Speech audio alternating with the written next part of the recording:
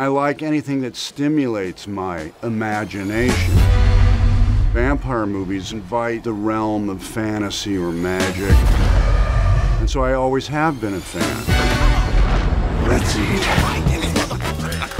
Been truly one of the highlights of my career watching Nick Cage play Dracula.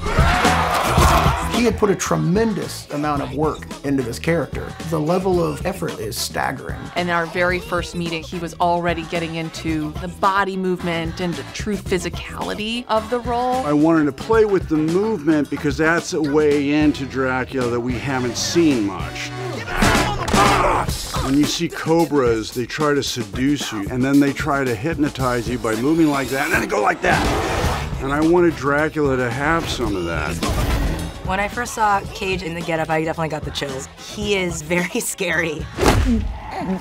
You win. These two elements of comedy and horror will collide in such a way that this one will be one of the memorable Draculas. I am Dracula. Is it yummy? Yes.